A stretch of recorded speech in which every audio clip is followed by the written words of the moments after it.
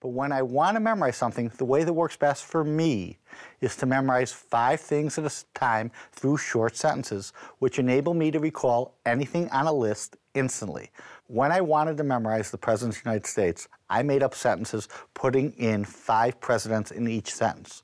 Then if I wanted to recall, say, the 28th president, which is Woodrow Wilson, all I would have to do is recall sentence number 6, which contains presidents 26 through 30. Here are my sentences that should make memorizing the presidents a snap. George and Jeff made money.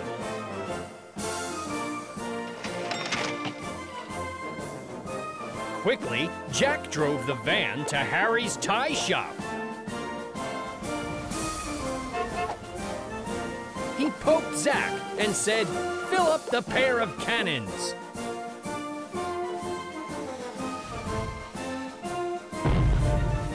Abe and John were granted a hayfield.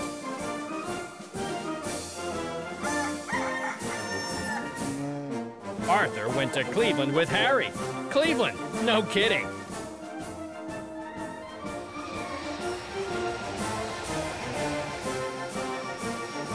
Teddy ate taffy with Will. Hardly cool.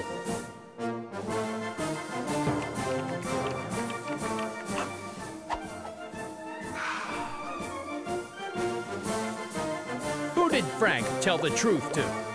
Howard and Kenny.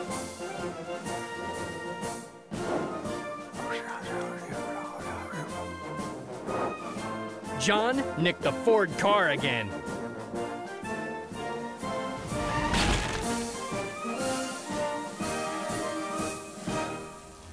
So now, Zach, if I would say to you, sentence number 4, Abe and John were granted a hayfield, can you tell me which presidents represent the words?